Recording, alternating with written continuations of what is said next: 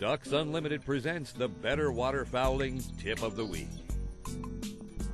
You know, one of the great things about duck hunting, one of the fun things is using your decoys and figuring out how to set them so the ducks will come to you, so you have an effective setup. Now, most hunters in most situations like to have the wind at their back.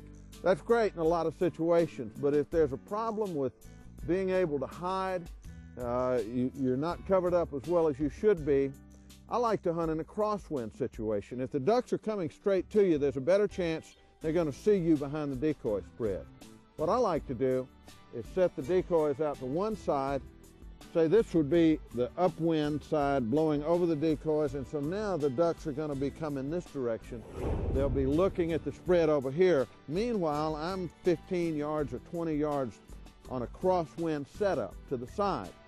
The ducks are going to be coming across. I'm going to have a swing shot.